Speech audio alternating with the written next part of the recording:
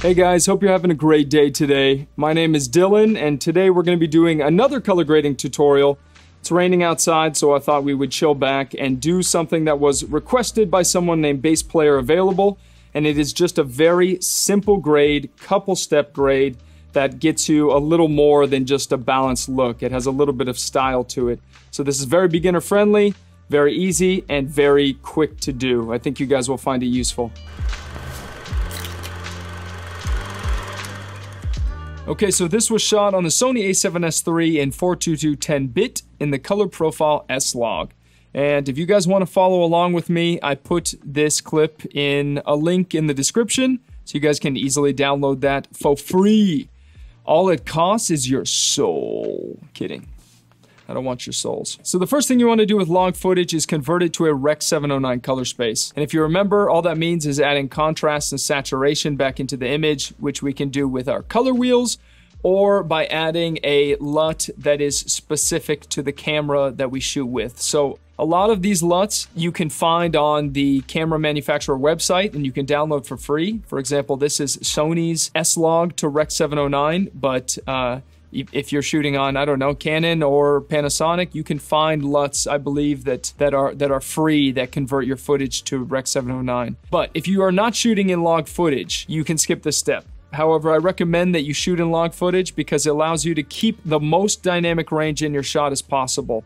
So it allows you to keep the detail in the very brightest parts of your image and the very darkest parts, even if it is say a very bright day and you have shadows in the corner. It will allow you to keep the detail in both of those exposure values, or at least better than most other profiles. And it gives you flexibility in post to push around. So after converting your log footage to a Rec. 709 color space, we'll add a bit more contrast and saturation into our image. So go to your color wheels and open up your scopes by pressing Command 7. And you'll notice if you look at this Luma waveform, our shot is sitting pretty low on the waveform. Generally, a well-exposed shot is going to start off in the middle, and here everything is just pushed quite low.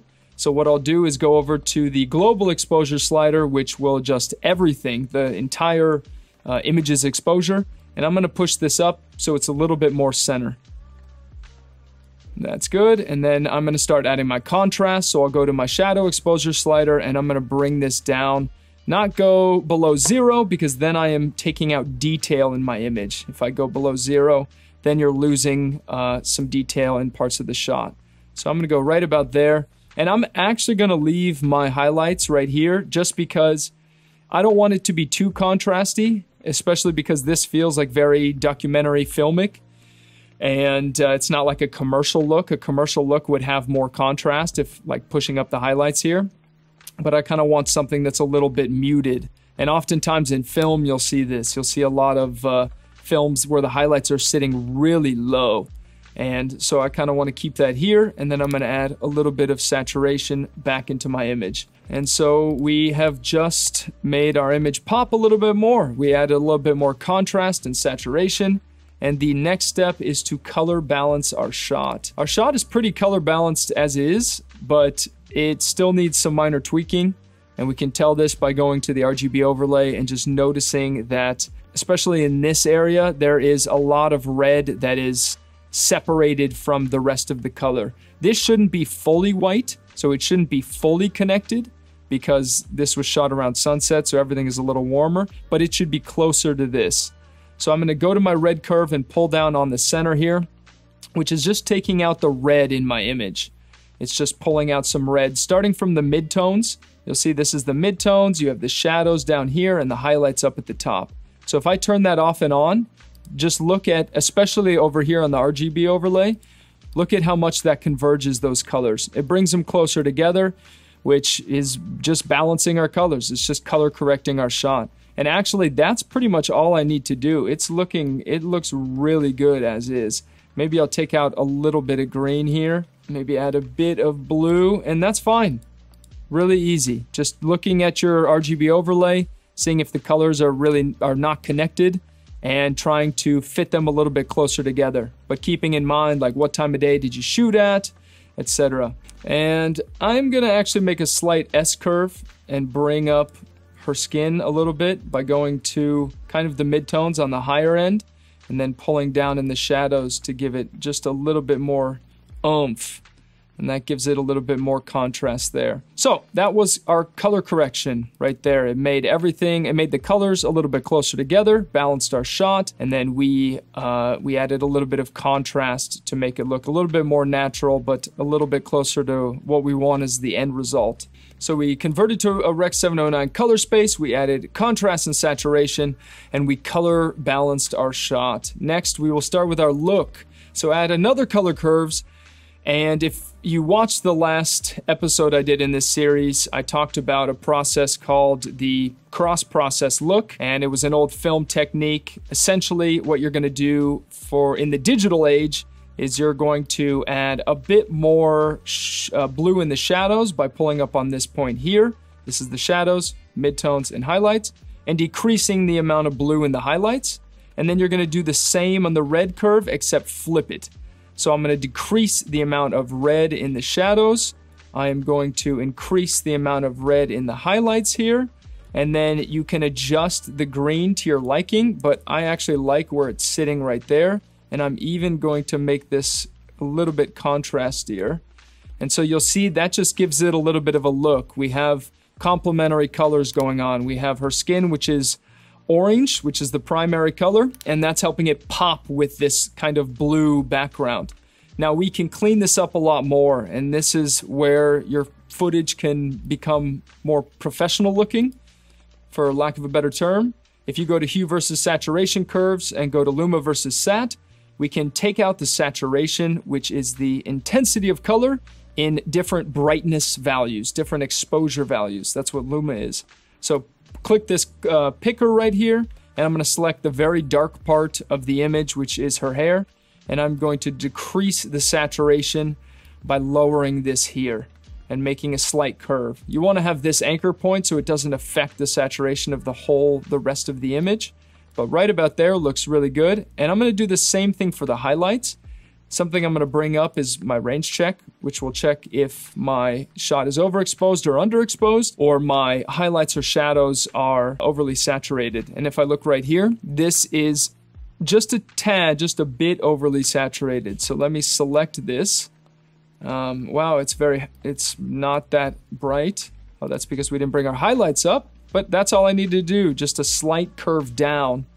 And that looks pretty good. So if we turn that off and on, and you look at her hair especially, it goes from kind of a gross blue and just brings it to a more natural tone, while keeping this, which lies in the midtones. It keeps this very blue, very vibrant. It helps to pop. Not vibrant, but it helps to have her skin pop a lot more.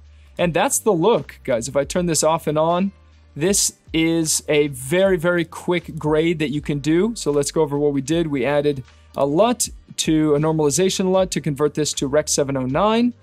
Then we adjusted the contrast and saturation. We color balanced our shot. We added our look by adding a little bit more blue into our shadows and a little bit more red into our highlights.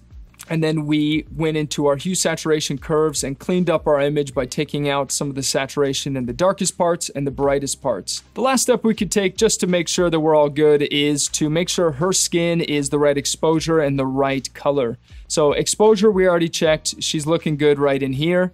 And if we look at our skin tone line on the vector scope, our skin is right about here. We could use a draw mask to isolate her skin to make sure it's correct, but we can see it's right here. It's this thing, it's pushing a little red, but overall it's fine. Now, if this is not enough for you, if you want to do more, if you have time for a little bit more, let me just show you some minor tweaks that you can do. And this is something that I touched on in my other videos, is kind of being a cinematographer behind the camera and shaping light just with what you have in the editing software. And I guess you could say shaping light with shape masks. So I like to open up a color board because then I know that the color board in the list is the shape mask, even though it shows right here. But so I'm going to make an oval shape mask over her. I'm going to click outside and just decrease just a little bit the highlights and maybe a little bit in the midtones. And on the inside, if I open up my Luma waveform and look at her skin actually is lying in a good range. Generally, skin should lie anywhere from 40 to 70 IRE, depending on your complexion. And she's just fine. I could maybe even raise her a little bit. But just notice how much this makes her pop. Let me get rid of these lines here.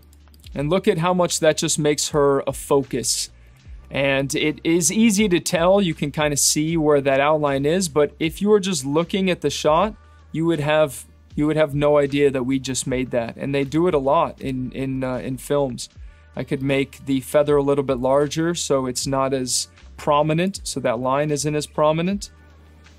Not a very stable shot, but I can stabilize it in post, but you get the point. So that looks a lot better. It makes her pop a lot more, doesn't it? And then you can add one more thing if you guys still have the time. This is kind of a fake halation effect, which is basically a fake pro mist effect. So if I duplicate the clip by pressing Option and dragging up, it makes a copy of the clip.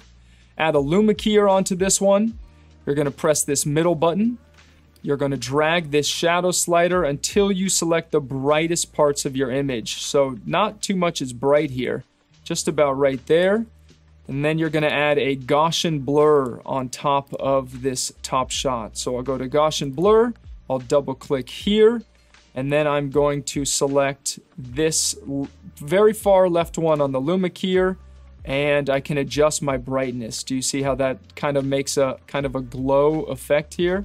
I can even add a slight boost, and I'm just going to do right about there. Boom, turn that off and on, and it just helps to make those edges a little bit softer, a little bit more, dare I say, cinematic, a little bit more filmic. Looks a little bit better. I actually may do a little bit less. The last thing I'm going to do is add a bit of film grain to this shot because I think this shot deserves it. And you can download this film grain in the link in the description. So once you drag it on, I'm going to change this to overlay, and I'm going to adjust the opacity to taste. So I like it, I think I like it right about there, and I'm going to duplicate this by holding Option and dragging, and then that duplicates over top, and I can trim it by pressing Option, right bracket. And why did that not work? There we go.